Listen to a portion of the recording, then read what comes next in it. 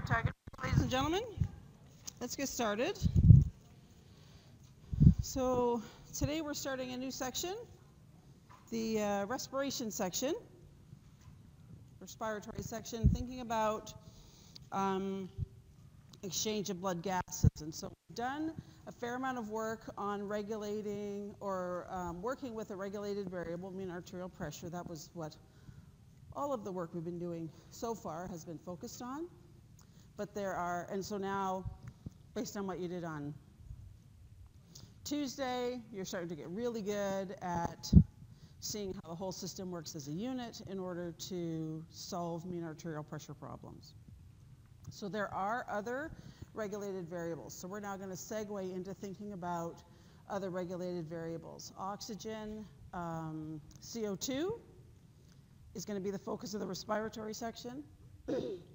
We need to get respiration under our belt because we want to regulate hydrogen ion, but CO2 is critical in regulating hydrogen ion, so we got to think about CO2 first. Then we can move to hydrogen ion. Once we have all that, then we can go back to regulating them all within a single problem. Okay, so working ourselves slowly to whole body regulation. Okay, so we can then start to solve problems like you're in left heart failure. What happens to all of these variables? And how does the body then respond to bring all those variables back to normal? Okay, that's where we're headed. But we need to get a little bit of respiration under our belt first. So the primary goal of the respiratory system, or respiration, is to bring blood into very close contact with atmospheric air. Okay, that's the whole goal of the structure, is in a very controlled way, bring blood into close proximity to atmospheric air.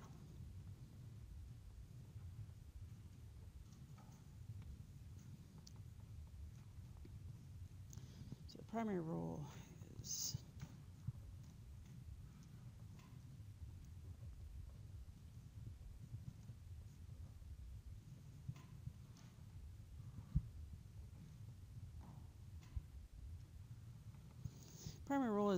to bring blood in very close proximity to atmospheric air.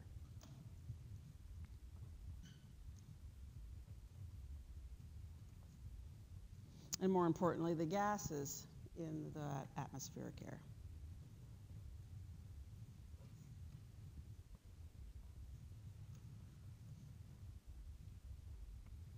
Okay, ultimately for exchange with those gases.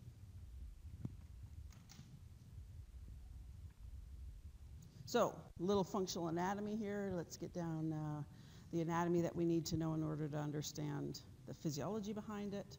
So, how do we bring that air into the system to get it into close proximity with our bloodstream? We bring air in through a trachea. So, just a fancy tube. Okay, this trachea is made up of cartilaginous rings, so rings that add rigidity to the tube to help, so we prevent collapse. Collapse of this tube would be catastrophic. So we add cartilaginous rings so collapse doesn't occur. But then also there's smooth muscle there as well, so you can control the diameter of that trachea. So the trachea is made up of those cartilaginous rings.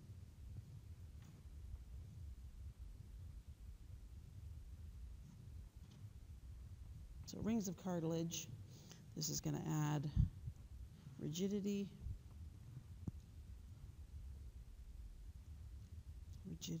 R-I-G-I. I think that's how you spell it. That'll be the Thursday spelling of rigidity if that's not true. This is going to prevent collapse of the trachea.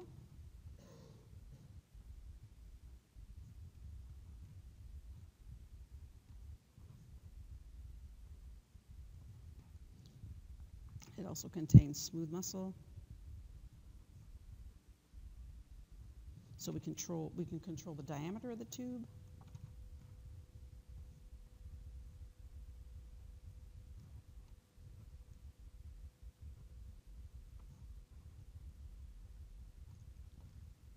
The tube is lined also with epithelial cells and goblet cells. So the epithelial cells and specifically the goblet cells secreting mucus, right, to catch any particles in the air that we brought in. Okay, so we're kind of starting this little bit of a filter process in terms of the air that we're bringing in. So we have a tube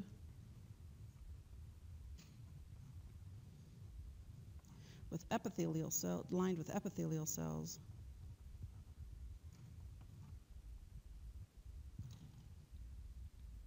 And goblet cells.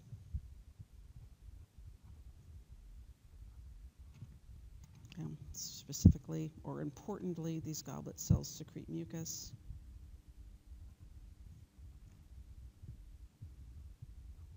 In order for us to help trap foreign particles that we might be bringing in. So we bring in air into this trachea, and importantly, the length of this trachea and bringing air in through the branches of this trachea, like the bronchi, warm the air and hydrate the air. So we kind of got to prepare this air, especially in Canada, where you can have, in the summer, very warm, humid air that you're going to bring in, and in the winter, very cold, dry air that you're going to be bringing in. So the body can't rely on the air coming in being of a certain hydration status or being of a certain temperature. So the system then has to take care of itself and say, okay, I have to have a system where I can completely warm this air before it hits my blood, and it completely hydrates the air before it hits the blood. Okay, so critically, by the time you hit the bronchi, branches of the trachea, the inspired air is 100% saturated with water, and it's warmed to 37 degrees.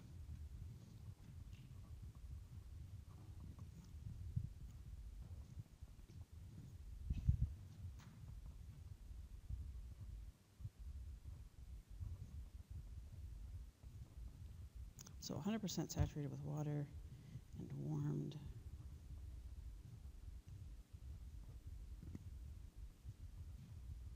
To body temperature, 37 degrees. Okay? So we do have, if we think about that tree for a minute, how we're bringing that air in, that one trachea that we've just talked about, large, about diameter about 2 centimeters, lined with epithelial cells. There's cartilage, smooth muscle, and goblet cells. Okay, we just highlighted that up top and why we have those things. We then diverge this tree. Okay, the tree will undergo divergence into two bronchi that will also be made up of similar, or have a similar structure: epithelial cells, goblet cells, cartilaginous cells, smooth muscle. Okay, and then as we move, as we continue to diverge into 200 bronchioles, so we're starting to get a little bit smaller, diameter much smaller, and we start to lose some of those layers. Okay, because again, we're ultimately going to want a layer that's optimal for exchange. When you've got goblet cells and smooth muscle and cartilage sitting there, that is not optimal for diffusion or for exchange, right? So as you move down this this tree, we start to lose certain characteristics. So the bronchioles have no cartilage. Okay, they have less smooth muscle and fewer goblet cells, but they still have those epithelial cells. Okay, and then this tree then terminates into alveoli. Huge number of alveoli of very small diameter. So these alveoli are like small sacs, or they kind of look like grapes hanging off of the end of the bronchioles. A little picture of it here, where you only have a layer of epithelial cells. Okay, so you've stripped everything else off, so that now you just have a tube, blind-ended tube, that is a layer of epithelial cells, right? So if we look at part of this blind-ended tube, we would have a layer of epithelial cells.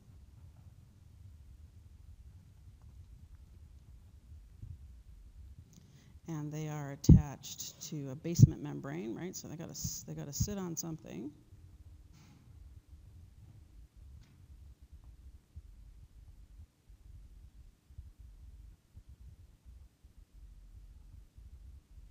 So they're attached to that basement membrane, and on the other side of that basement membrane are the endothelial cells of the pulmonary capillary bed. Okay, so on the other side, attached to that basement membrane are epithelial or endothelial cells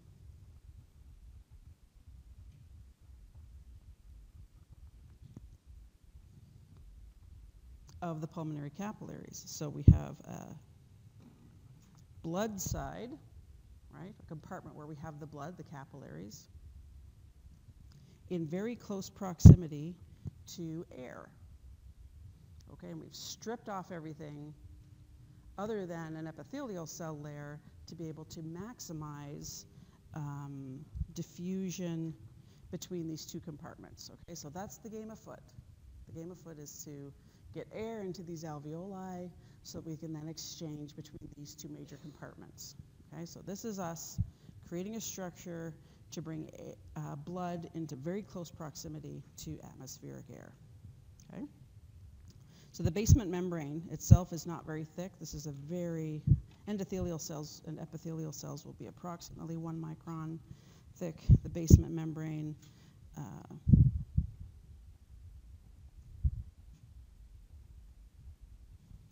is approximately 0.5 microns thick.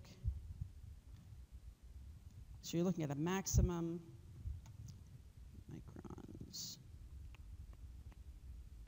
microns thick, so you're looking at something which is about 3 microns thick in total, okay? Which is what we need if we want diffusion to rule the day, okay?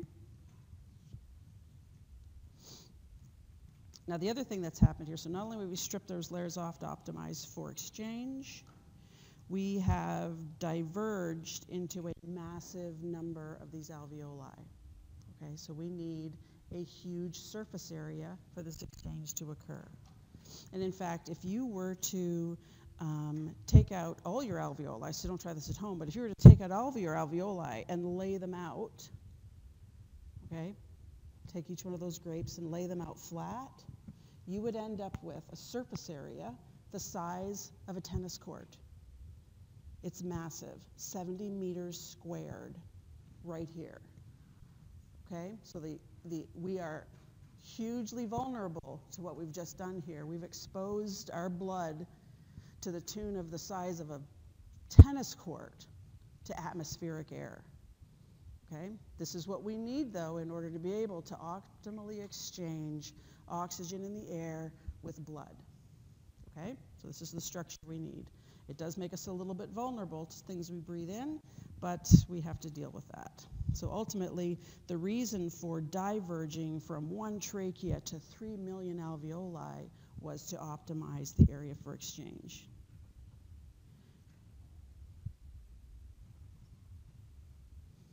Okay, so the area for exchange is approximately 70 meters squared in terms of surface area.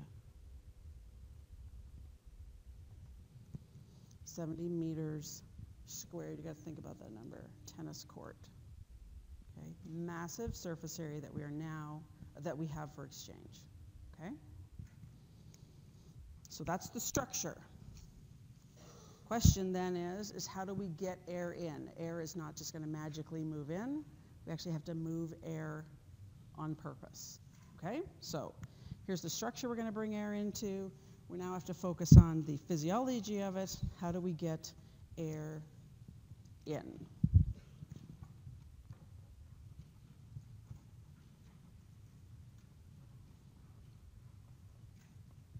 And you'll be happy to know that it is our old friend flow equaling P1 minus P2 over R. This time, though, we happen to be talking about airflow. We've been talking a lot about blood flow and how a pressure drop changes blood flow and resistance is inversely proportional to blood flow. Well, the same rules are going to apply for air. In order for air to move, you need a pressure drop, and that you can create a resistance that will decrease flow. Okay, so here, let's just remember that we are talking about air now. That'll be our focus. Okay, so obviously then, if this equation is telling us that the determinants of airflow are going to be a pressure drop and resistance. So now we have to explore each one of those things. We have to explore P1, we have to explore P2, we have to think about R, okay? Because there's nothing else is going to be dictating what flow is going to do. It's to be these three variables. So first let's talk about resistance, because that's not going to play a huge role in changing airflow.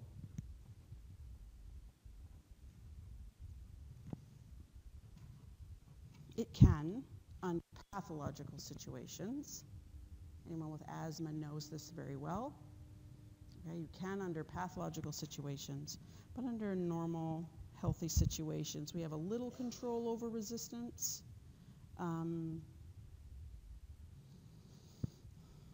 But not used on a moment-to-moment basis.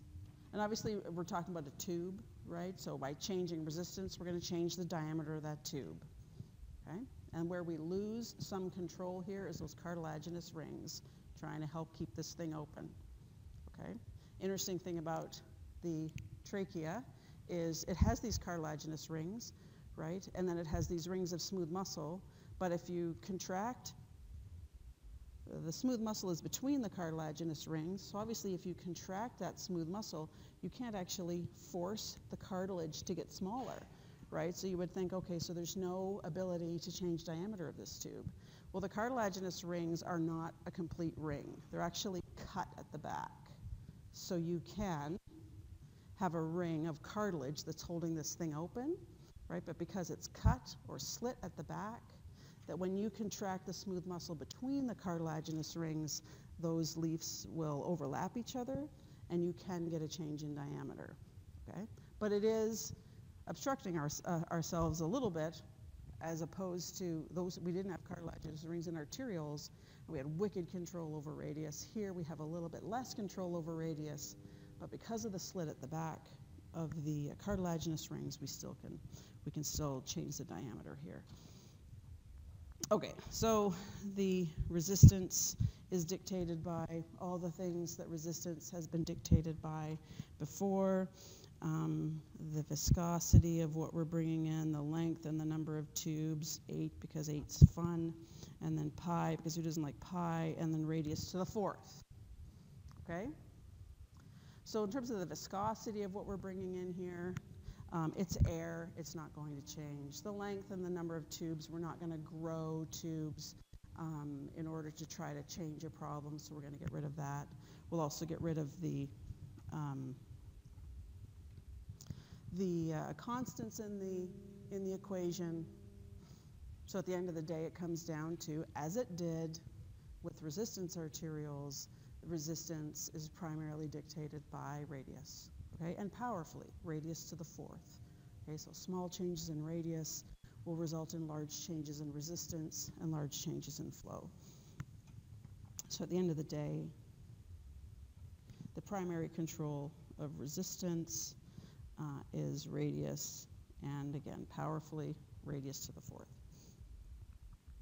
So how are we going to control this radius? How do we control this smooth muscle? Really in between the cartilaginous rings. So we do have direct SNS and PNS innervation into these smooth muscles. The parasympathetic nervous system releases acetylcholine to, I don't even know what that word is, to be able to constrict the trachea. And the sympathetic nerve, we're innervated with the sympathetic nervous system, uses norepinephrine, causes dilation. Okay, so we can cause dilation if we use norepinephrine, if we use a beta-adrenergic membrane receptor population. Right, so you will see tracheal smooth muscle decorated with betas rather than alphas in order to get to dilation. And because then we've decorated the membrane receptor with a beta adrenergic membrane receptor that when the sympathetic nervous system stimulates the adrenal gland and releases epi and norepi, that hormone is going to wander around and find that beta adrenergic membrane receptor population. So SNS stimulation into the adrenal glands will cause the exact same thing to happen because it's finding the same membrane receptor population. So we've got nervous control, we've got hormonal control a little bit, paracrine control, so those epithelial cells, kind of like those epithelial cells are lying right beside the smooth muscle cells on the trachea in a very similar fashion to how endothelial cells were laying very close to vascular smooth muscle, right? So endothelial cells were releasing products that could affect the smooth muscle. So here we're going to find epithelial cells, lo and behold, are also releasing products to affect smooth muscle. Now these products are less defined as the endothelial cell products are. Remember we talked about nitric oxide as being a product endothelial cells released. And then we had this whole host of weird stuff called like endothelial-derived contracting factors and endothelial-derived hyperpolarizing factors because we know they're there, but we haven't identified them yet. So the status of the science here is very similar. So we know that there's something there that epithelial cells are releasing, but we don't really quite know what it is. So you'll see them described as epithelial-derived relaxing factors.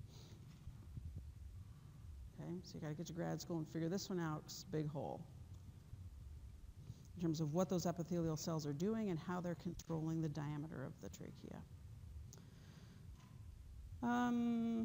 So nervous, hormonal, paracrine, so all of our normal suspects. We also have a couple of special ones for the trachea. What we breathe in, so the gas that actually comes in can affect the tube. If you were to breathe in nitrous oxide, you would get vasodilation, okay?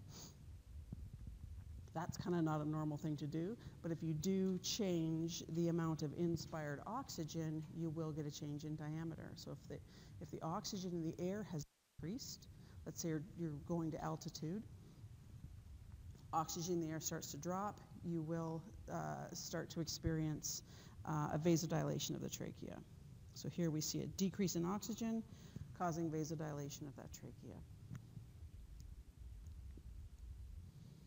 So what we breathe in might mess with the system a little bit. Transmural pressure, our old friend here, is going to mess with us the entire time we talk about respiration.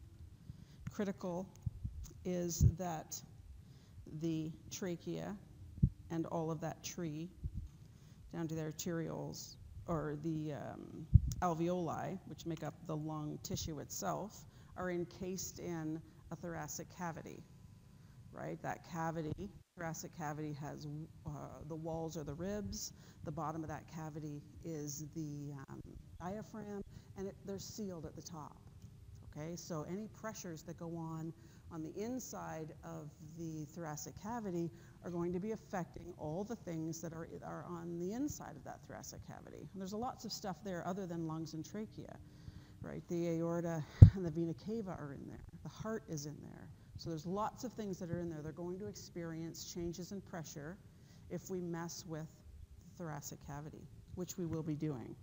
So every time you breathe in, you're expanding that thoracic cavity. And we'll talk about how that's actually happening in a minute.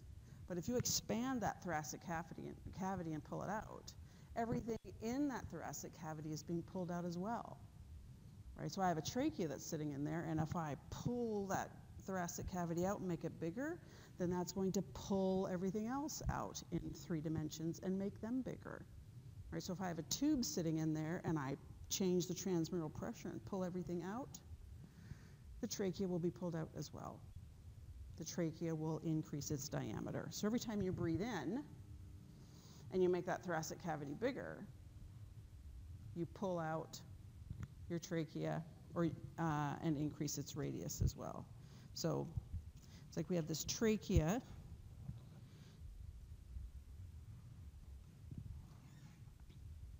Sitting in this thoracic cavity, and every time I breathe in, I will be changing that transmural pressure. Pull it out and increase its radius. And then when I breathe out, when I expire, the whole thoracic cavity will get smaller, and you'll get an increase in pressure in this direction.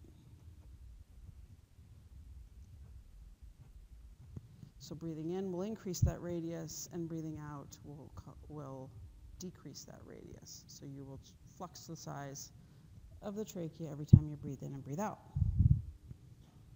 So that's messing with radius a little bit, and we'll talk about that phenomenon soon. And then in the last thing that we do have that's special up in the level of the airway in terms of controlling diameter are reflexes. So we do have reflexes that if a foreign particle is brought in, you will normally get bronchoconstriction.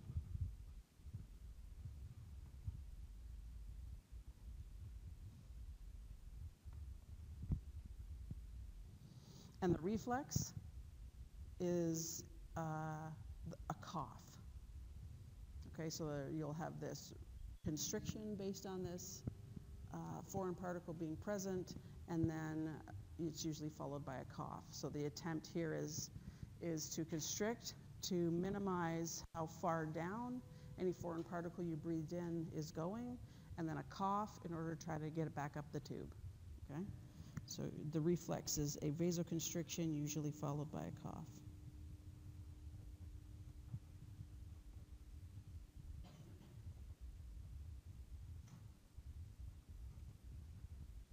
Which does mean that we have to have some sort of sensor in there, and then some sort of quick neural little loop that's going to cause that to happen. Okay? That neural loop can't just be local. Like you had a lot of reflexes when you looked at the gut. A lot of these little neural reflexes in the enteric plexus that caused a lot of stuff to happen. It was all local. Any cough has to actually, the reflex has to come up here first, because the cough will require you contract your diaphragm, and that's got to come from up here. Okay, so that little reflex has to go from the bronchioles up to the brain, quick down to the diaphragm. So it is a little bit bigger. This reflex is going to be a little bit bigger than just some little neural loop that we've placed right at the trachea and the bronchioles all on its own. It's got to be a little bit bigger than that. Okay, so we can control radius. Not going to have massive control over it, but there's control there. All right, so then we, in terms of walking through this equation, right, we thought about resistance. Now we need to think about P1 and P2. Okay? So P1 is actually atmospheric air. So P1 is the pressure out here. P2 is going to be the pressure in the alveolus, because we want air to go from, to flow from out here down into our alveolus. So that's where the pressure drop has to reside. So P1 out here, P2, pressure in the alveolus. Okay? So that P1 is atmospheric.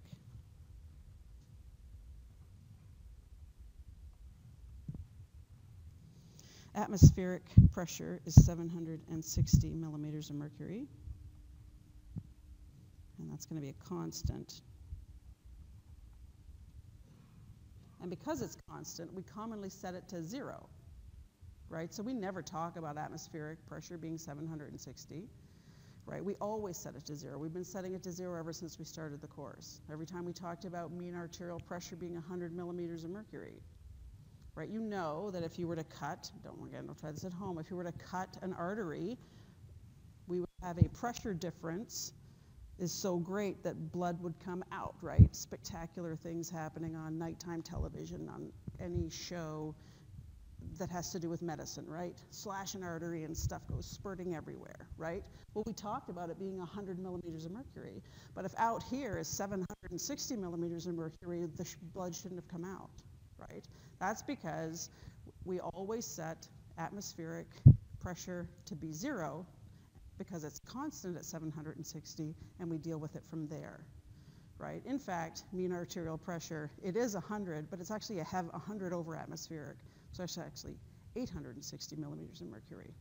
But because that 760 is a constant, we wipe it clean, and we always talk about it as 0, and pressures are described either above and below that, okay? So it is 760 millimeters of constant, or 760 millimeters of mercury. It is a constant, and we set it to 0.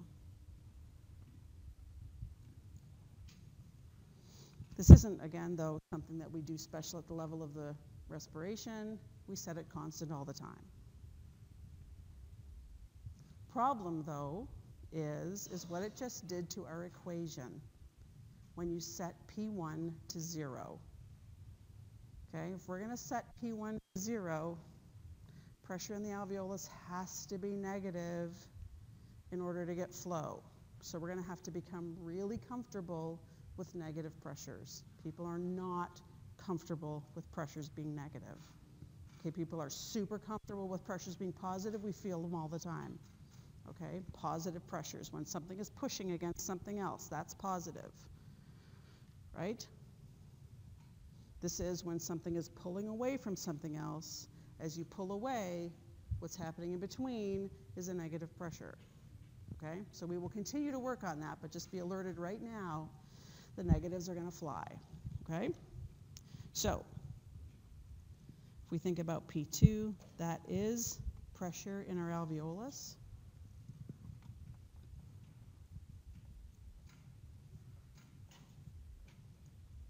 So, pressure in our alveoli, it has to be negative for there to be a pressure gradient.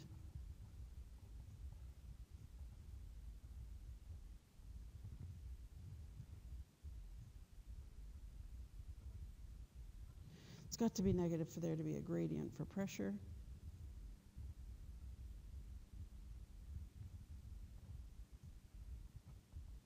In order to get flow. So what we are going to do is modify PA in order to get flow in. That's the only thing we can modify. We can't modify atmospheric pressure. That's going to stay constant. So physiologically, the game afoot is how do you change PA in order to get airflow, in or out? Okay, we've got to get airflow going in both directions here. So we're going to see PA change. Okay, in order to get airflow in one direction, it's got to be negative, it's got to be positive to get it to flow in the other direction. Okay, so we are going to modify PA physiologically.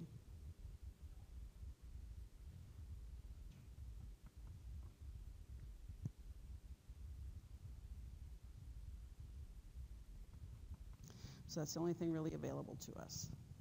Okay, so then the question becomes, how do we change PA? How do we change pressure in the alveolus?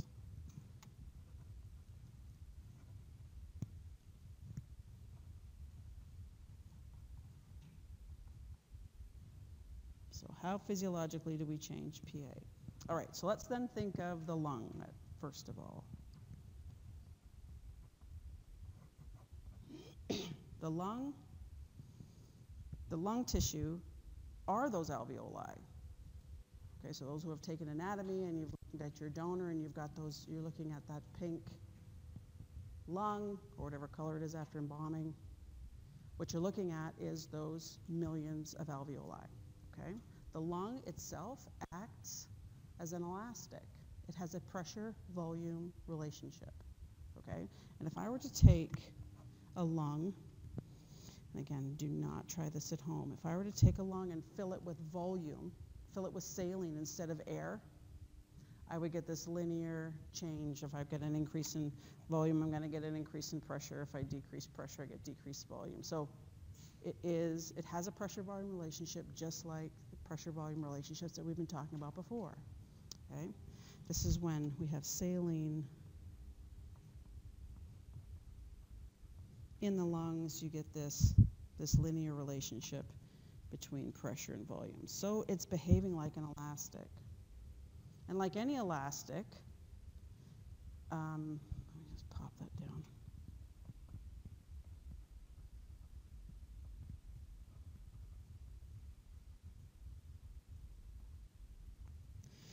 So the lung is like an elastic, just like any other compartment we've been talking about.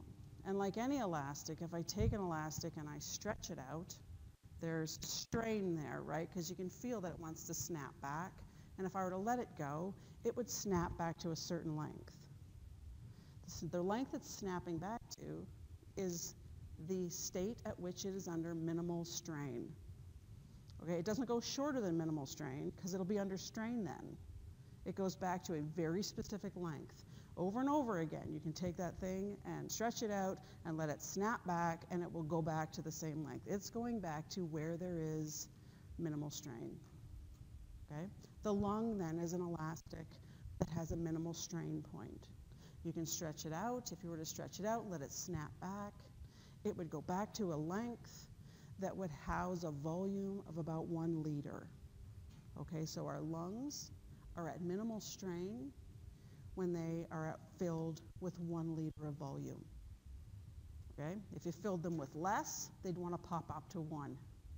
If you filled them with more, they'd want to pop back down to 1. Minimal strain. That elastic, you let the lungs go, they're going to snap back to 1 liter. Okay? So the lungs are at a minimum strain when they're filled with 1 liter of volume.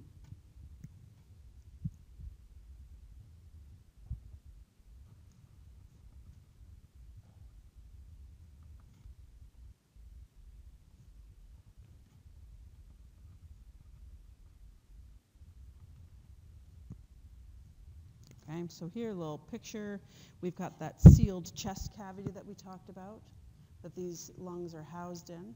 Okay, the diaphragm, the chest wall, and then we've sealed these lungs on the inside, that if we were to fill these lungs with something, if we were to bring air in and fill these lungs with something over a liter, it would want to pull back to become 1 liter. Okay? Okay, so that's the lung side of the equation, lung side of the story. The other side of the story is the chest wall.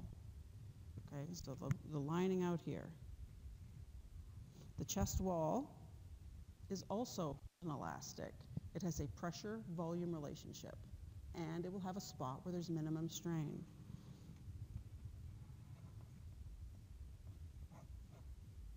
So, chest wall also acts like elastic. It has a pressure-volume relationship.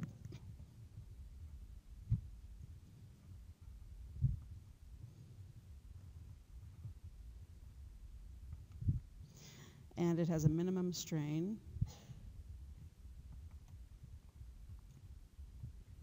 at 6 liters.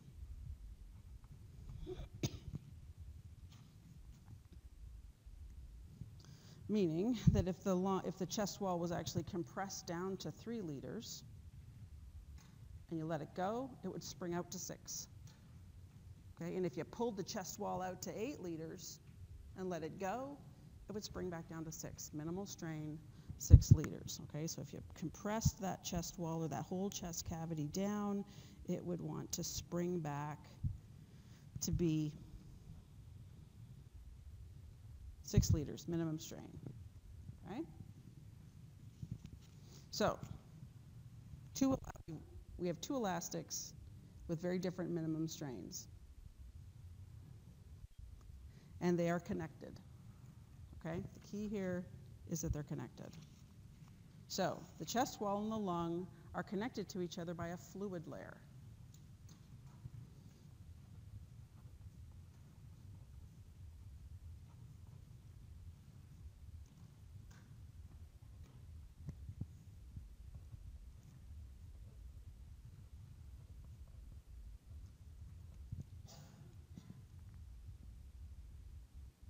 So the fluid layer connecting them, then let's kind of model it like, let's say I've got a chest wall, and we'll just model the lung as one. Okay, we know that the chest wall wants to pull out so that its volume is 6 liters, and that the lung wants to pull in so that it's 1 liter. So I've got these and then I've got this fluid layer in between the two.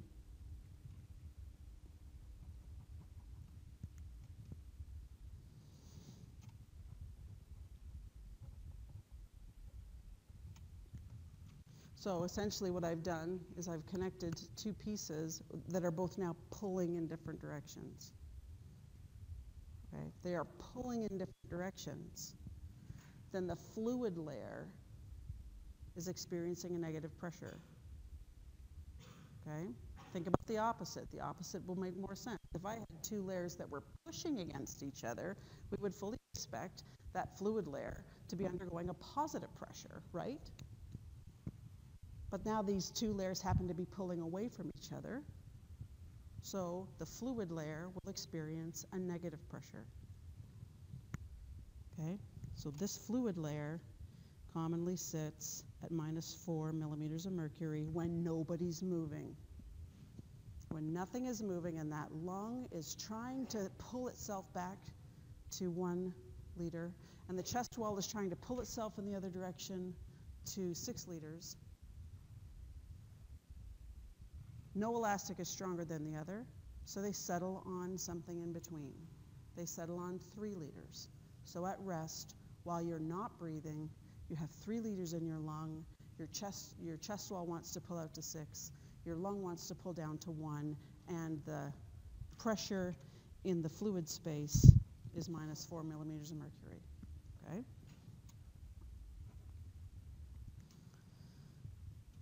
So that is our resting normal scenario. Actually, it's -4 centimeters of water. They are the same pressures, just different units. Okay, so then that means that if I take just a little slice right here, and we think about just that little slice where we've got a little piece of the wall that we're thinking about that fluid space, and I got a little piece of that chest wall, right? If we think about that little piece for a minute, I've got my fluid layer, I've got my lung pulling in this direction, my chest wall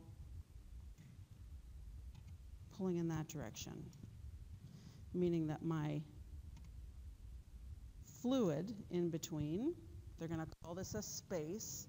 This is catastrophic. There are no spaces in the body. They're always filled with stuff. So there is fluid here. They call it a pleural space. But there is fluid.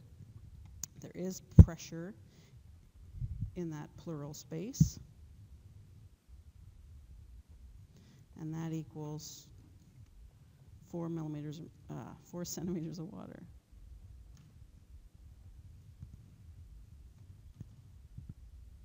That's at what's called functional residual capacity, where you're neither breathing in nor out. You do that a fair amount of time in a minute. You breathe 12 times a minute. The rest of the time that you're not breathing, you're sitting there at functional residual capacity. The functional residual capacity is 3 liters, right? Because the lung can't collapse to where it wants to go. The chest wall can't go up to where it wants to go. They come into some happy medium at 3 liters in between with a pleural pressure of -4 because they're both pulling at that time. Okay? So now we go to breathe in. Inspiration then, and we will talk about how this actually happens soon enough, involves contracting muscle, right? So you've got this chest cavity, and when you breathe in, you drop the floor. Okay? So if I were to suddenly take this chest cavity and drop the floor, you can see that the space got bigger. Okay, so I take that diaphragm and I contract it. The diaphragm is shaped a little bit like this. When you contract it and make the muscle shorter, it pulls down. Okay, so it just made the cavity bigger. You've also got muscles in between your ribs that when they contracted, pulled your rib cage, which was kind of, your ribs are at functional residual capacity, kind of slanted down, that when you breathe in, it contracts the muscle between the ribs, when you contract the muscle between the ribs, it will then bring them up. So you take this cavity, which was this wide, and now it's this wide. So essentially, you're pulling your chest wall out to where it wants to be. You're pulling your chest wall out to minimum strain. You're pulling your chest wall out to 6 liters. Okay? That's what that maneuver's doing. So we've got contracting skeletal muscle. That's what starts the whole thing. And that skeletal muscle is the diaphragm that moves down, makes the thoracic cavity bigger. Intercostal muscles between the ribs move the rib cage up and out. So we just made that whole cavity bigger. Okay? The key is that we have the lung attached to that. The lung is attached to that chest wall by that fluid layer. So if we're going to make the chest wall or the cavity bigger, we're going to drag the lungs along with it, okay, because they're attached. So if we think about our little model, that I move my chest wall in the direction it wants to go.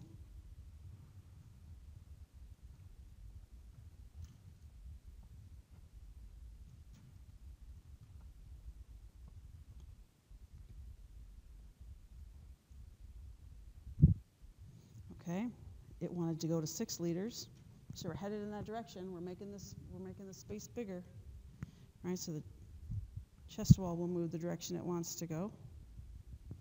The lung, though, is further from where it wants to be. If we're going to pull that lung out to 6 liters, it is not happy. It's taking that elastic, pulling it out a little bit to 3, which was normal, and now we're pulling it way out. You know that elastic is pulling back really hard, right? So the lung is further from its minimal strain. It's further from its desired position.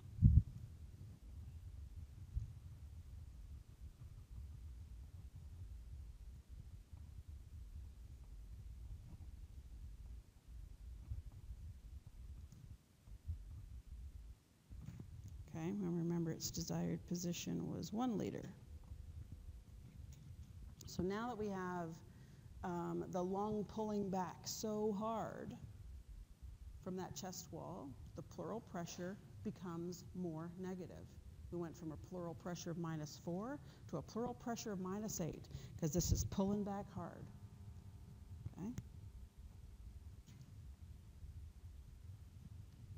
So pleural pressure is now going to be 8 centimeters of water. Okay, that's happening during a normal inspiration. Your normal inspiration is about 500 mils that you bring in based on this maneuver, and we'll talk about what happened to pressure in the alveolus in a minute. But that's essentially how we're bringing air in, normal breath. You bring air in in a maximal inspiration, right? So in a normal breath, 500 mils. But at a maximum inspiration, you can take your 3-liter lung and take it to 6 liters. Okay, you can't actually do that maneuver. So what's happening during maximal inspiration, a little bit different. So maximal inspiration, we take in as much air as we possibly can, right? So we've taken the lung really far away from where it wants to be. We'll get a pleural pressure of something even greater. We can then experience the lung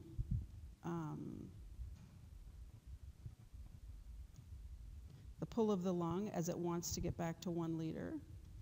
You will actually experience a push of the chest wall, because we've taken the chest, you can take the chest wall beyond 6 liters. If you take the chest wall beyond 6 liters, it wants to get back to 6. So you can have the pull of the lung in one direction and actually take it beyond 6 liters, so you get a push of the chest wall in the other direction.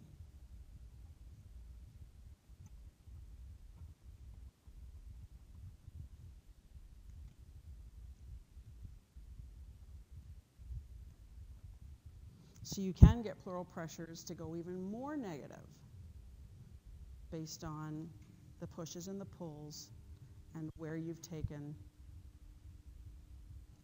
the chest wall. Has it gone to 6 liters? So if you take a breath in right now, right, so just put your pen down for a minute. Just take a breath in. Take the biggest breath in you can. Okay, so right there. So hold it for a minute. Now I want you to take a little bit more. It's really hard to hold, isn't it? It's because you've taken the chest wall beyond. Okay, breathe out. It's because you've taken the chest wall beyond 6 liters, right? Your normal breath in, you're not going to take it beyond 6 liters. So you're just going to go, perfect, okay? Because it's not hard. You took your chest wall to 6 liters. Boom, it's where it wants to be, right? But you take it a little bit beyond that, and the chest wall goes, boom, I want 6 liters. You can tell it starts to get really hard to pull your elastic beyond 6 liters, which is what you just did. Okay, so try it again. Take a breath in. And now a little bit more. Try to hold that. That's your elastic being pulled beyond 6 liters. Let it snap back now. There you go.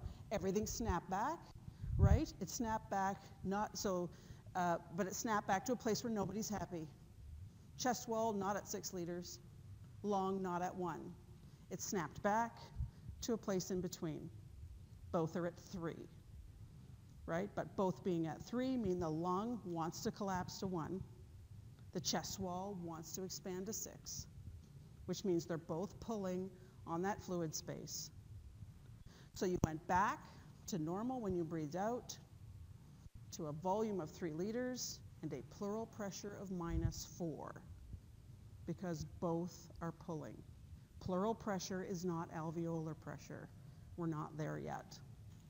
Okay, let's be clear. The most common mistake on the test coming up will be a confusion between pleural pressure and alveolar pressure. All we've been talking about up to this point is pleural pressure. The pressure in the space between the chest wall and the lung. Okay?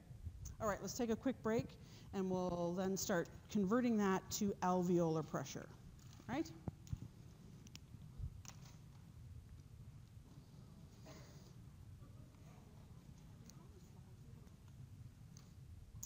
All right, ladies and gentlemen, let's get back to expiring. We've been in maximal inspiration there for a little bit. We need to expire. Just a quick correction on the overhead before. Indeed, this is supposed to be -4 centimeters of water. So I'll make that correction there so that doesn't get confusing.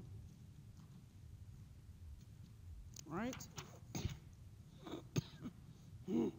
Okay, so we talked about maximal inspiration, where we can get ourselves into a situation where we can put our chest wall beyond 6 liters and actually have it push back on that pleural space.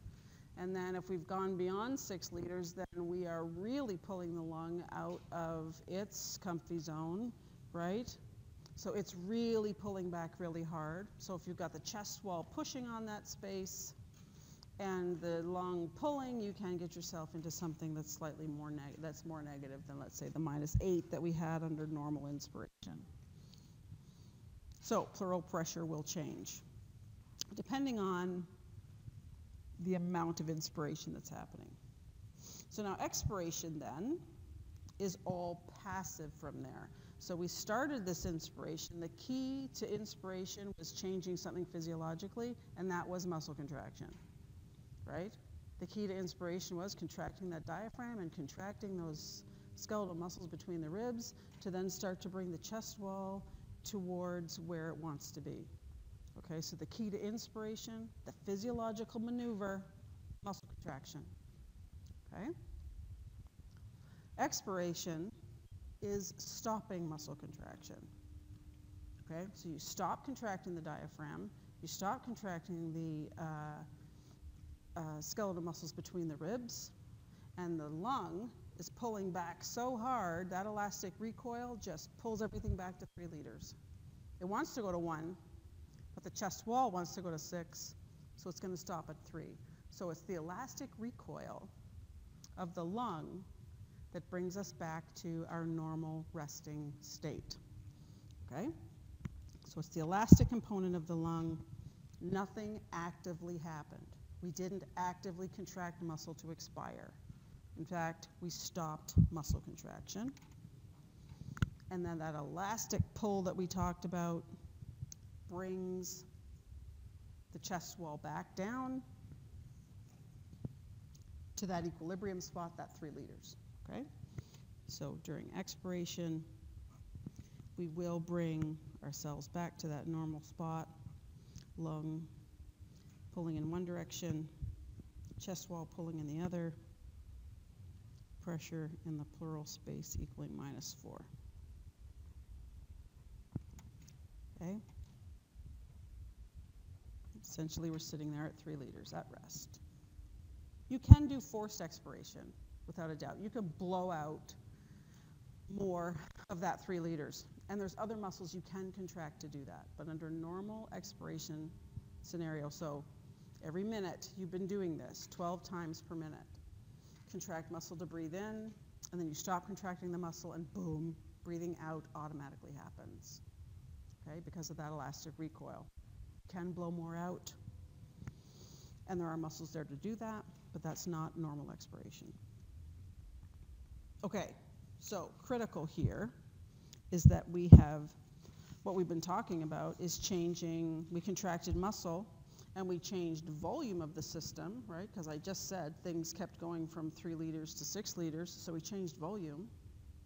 And what we saw along with that was a change in that pleural pressure, that pressure associated with the fluid in the space between the lung and the chest wall. That's all we've been talking about so far. Okay, so be clear that what we've been talking about is that change in volume. We started out at functional residual capacity, so where you're not breathing, and then you started to contract muscle, expanded the chest wall out, increasing the volume, okay, under normal resting breathing conditions, right, so sitting there, quiet breathing. 500 mils would have come in. Okay, so we would increase, during inspiration, we would increase the volume of the system. And during that time, because we were pulling the chest wall out and the lung was pulling back harder and harder and harder, then our pleural pressure dropped. We went from -4 to -8. Okay, that's where we were playing. Pleural pressure is not alveolar pressure. Let's be clear. And then when you expired, you stopped breathing. You put that the lung recoil brought that volume back to 3 liters, and your pleural pressure went back up to -4. Okay, so that was that inspiration expiration maneuver. That was that little box diagram that we just walked through. This is just a graph showing you the exact same information. Okay? What that did then for us, though, is change pressure in the alveolus. Okay, that was the whole game afoot, right? Is that we needed to change P2.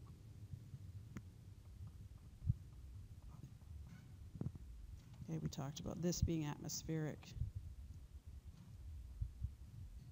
and that we set it to 0, and that P2 was alveolar pressure.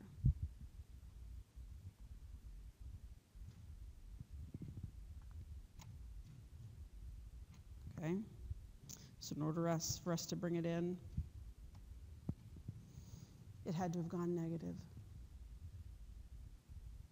Okay, so during that maneuver, think about you're an alveolus now, okay, which is now just a 1/2 millionth or 3 millionth of that lung tissue that we talked about pulling out.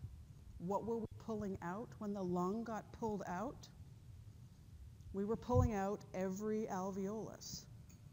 Every one of those little grapes was being pulled out in 3 dimensions, right? That's what the lung tissue is. It is 3 million of those little things. So when we inspired and we pulled the lung along with the chest wall, we pulled every little alveolus out in 3 dimensions. So we took a balloon that was sitting there, a little bit blown up, and we pulled it out. What would happen if you had a balloon and you pulled it out in 3 dimensions? Where would air go? It would be sucked in, right? Because pulling it out in 3 dimensions created a slight negative pressure on the inside, and air moved from out to in to the little balloon, okay? We had 300 little balloons that we just pulled out. We created a slight negative pressure when we did that, and then air moves down a pressure gradient, okay? The slight negative pressure that we created in that alveolus during inspiration went to -1. -1.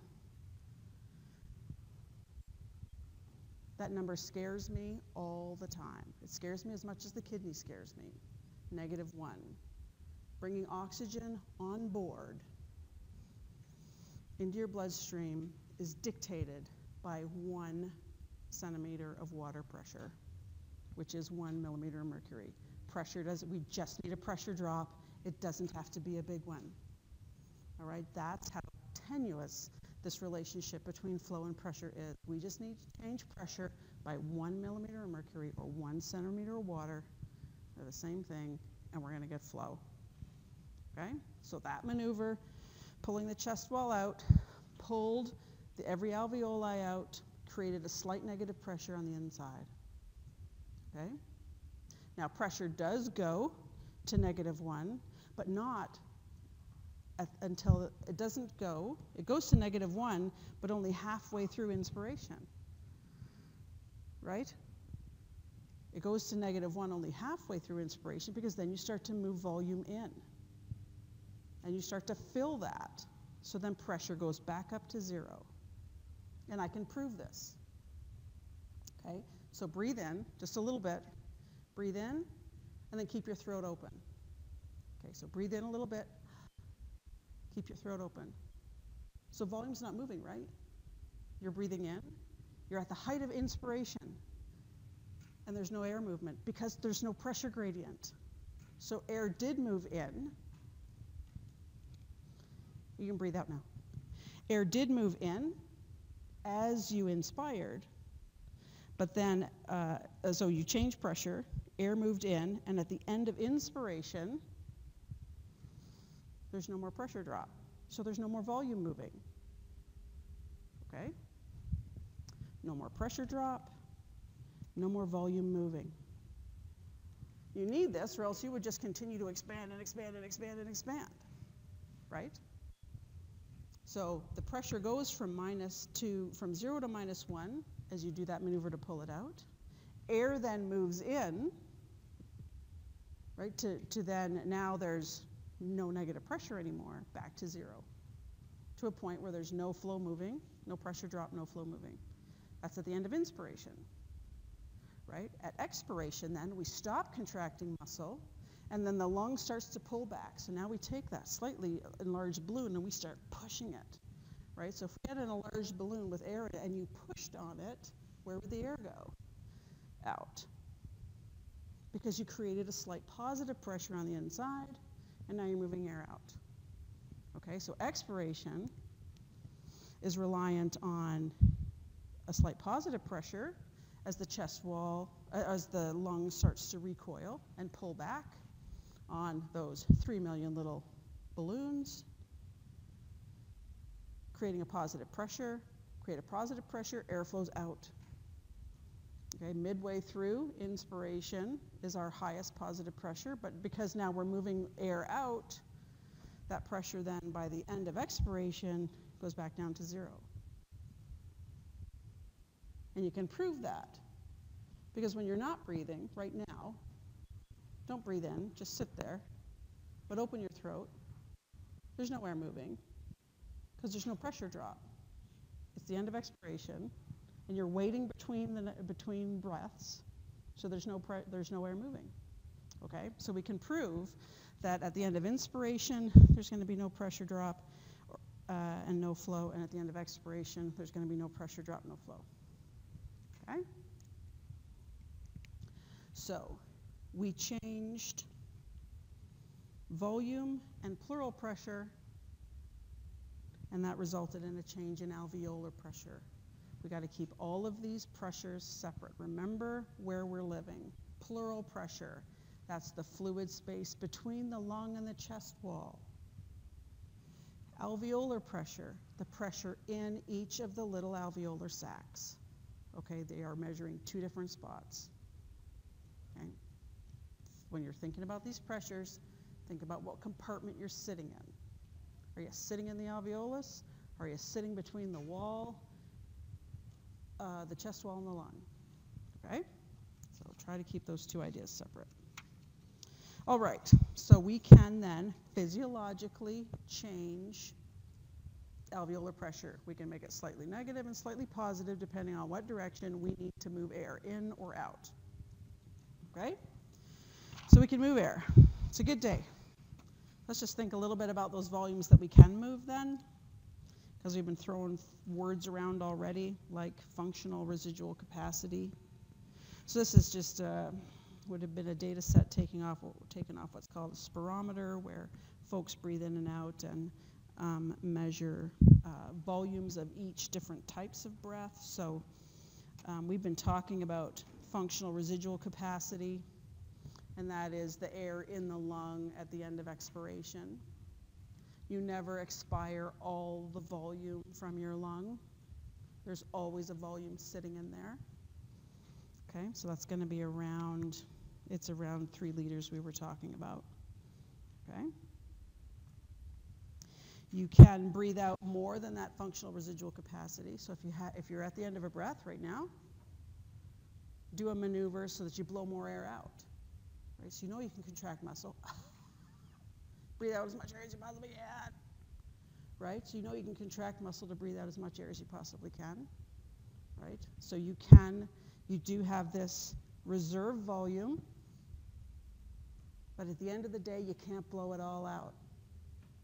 Even if you pushed as hard as you possibly could to wring as much air out of those lungs as you possibly could, you will always have a residual volume.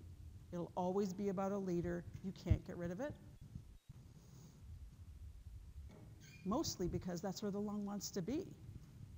The lung wants to be at that liter, right? You would have to compress the lung to be shorter than where it wants to be. And anytime you probably have experienced this, that when you have an alveoli that's open like a little sac, and then we change the pressure in it by a millimeter or a centimeter of water back and forth, that's a very easy maneuver to do.